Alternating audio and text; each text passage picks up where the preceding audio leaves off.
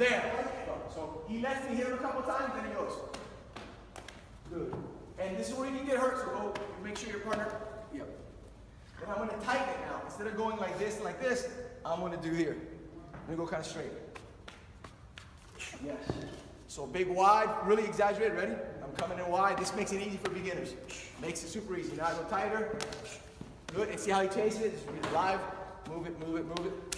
Good. Nice and easy with your partner. This is in place. I want to lock it in tight. I want to move towards him, keep pressure on him, and turn him low. Straight, look, I can get it straight, then I start going for the other way. I turn it. If I can get it straight, where am I going? This way. And I'm taking that leg out. But if it starts to bend, I'm not doing that anymore. I'm going here. Make sense? You still do it. I can move up here and hit it. But if the arm is folded, where do I go? Bring the other hand to the knife, stick him with it. If I need to trip him because the arm is locked out, and he's bent over this way because I went down